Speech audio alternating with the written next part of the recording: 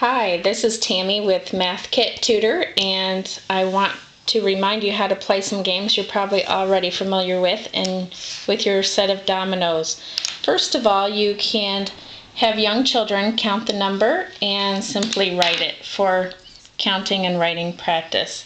Another way that you can play is have them add it. Once they get really good, you can say 4 plus 7 is 11. You can have them write the equation so they get used to writing equations. Then there's the traditional way to play dominoes where they're just matching numbers and counting.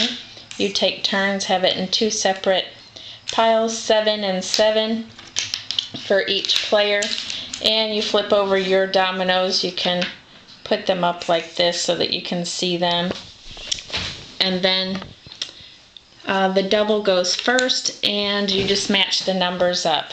A variation of that game that makes it a little harder is, let's say this person here matches this up, and you can add the ends and you can turn them. 3 plus 2 is 5. So this person on your scoreboard would get 5 points, and you can just keep tallying. The next person would take a domino. If they cannot play a domino in their hand, then they'd have to draw. Here you've got the ending ones as a 1 and a 2, so the person would score 3 points, and so on.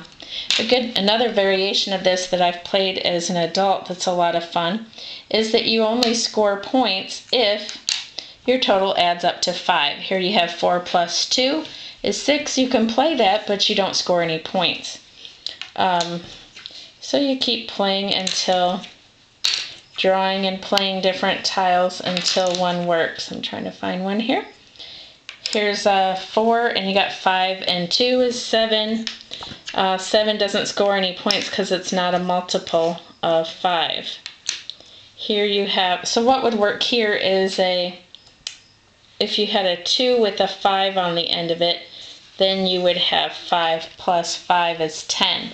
And when you're scoring like that, every time you score 5 points, you make 1 slash. Every time you score another 5, you make this. So 5, 10. If you score 15 points, 5, 10, 15, like that. And then you can just 10, 20, 30, 35 total for your score. This works really fun if you have a bigger set with the colors on it and the bigger numbers all the way up to 9 or 12 or so on. Then you get some really high scoring points, and it's good to practice your multiples. Another math game, of course, you can play war with this, where you whoever has the largest number of dots, 4 versus 2, the 4 player would steal it, and then you play till the dominoes are gone.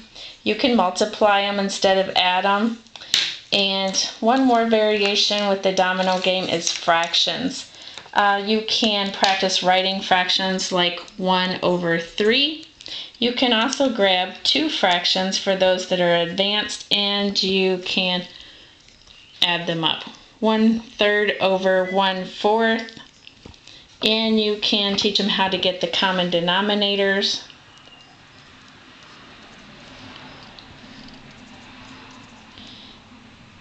Oops, I goofed that up.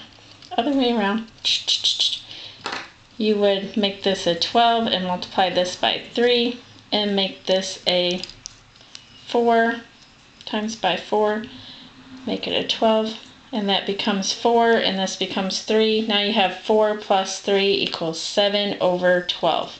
So this is a lot more fun than doing worksheets. You can take turns. Each one of you have a scoreboard or a scratch board, and you can take turns adding fractions and checking each other's answers.